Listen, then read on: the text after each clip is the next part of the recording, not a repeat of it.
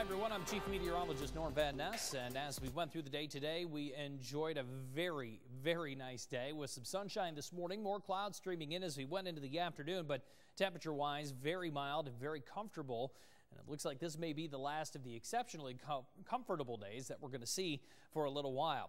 Watch the temperatures warm up here as we went through the afternoon. We started out with some numbers down closer to upper 30s in many locations, but right up through the 60s, close to 70 degrees in a lot of spots as we went through the afternoon. As mentioned, unfortunately, some of this cooler air off to our north and to our west is going to be moving in as we head into the end of the work week.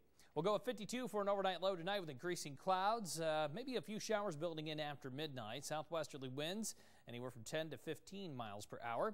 As we go into the day tomorrow, cloudy, dreary, and some off and on scattered showers. 60 degrees for a high. That might happen early in the day as a cold front comes by. It's going to turn the winds around to the north and west, starts getting a little breezy, and that's going to start cooling things off as we go through the afternoon. On average, it'll be around 59, but as mentioned, that high temperature is going to be earlier in the day, I think, at this point. Now, as we move into the day on Thursday, a little bit less in the way of showers, and they should be wrapping up as we go through the morning hours. So it looks like a dry Thursday afternoon and Thursday night. Still some residual cloud cover into Friday.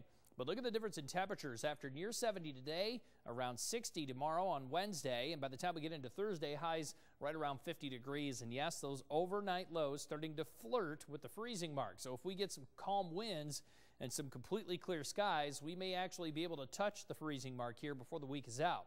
Going into the end of the week and into the weekend, we'll call that dry, but much, much cooler. High temperatures only in the low 50s through the weekend, but a little bit of sunshine to spark your Saturday and a little bit of in and out of the cloud action as we head into Sunday. Next week, it looks like no major storms, but no major warm-ups either. We thank you for finding our web weather forecast here at northwestohio.com.